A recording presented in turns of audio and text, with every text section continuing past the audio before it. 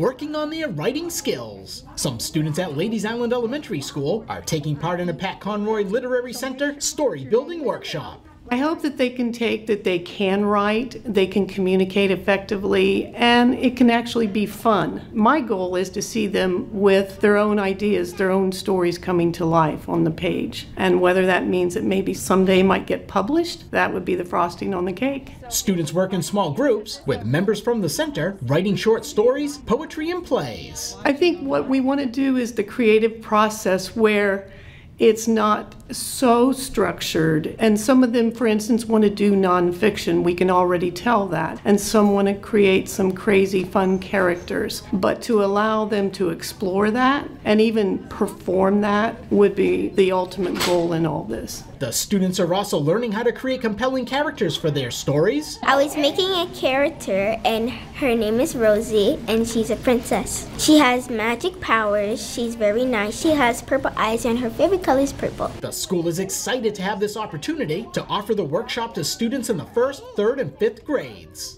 This project gives our students so much experience. Our kids are having authentic experience with the arts, and the skills are so transferable.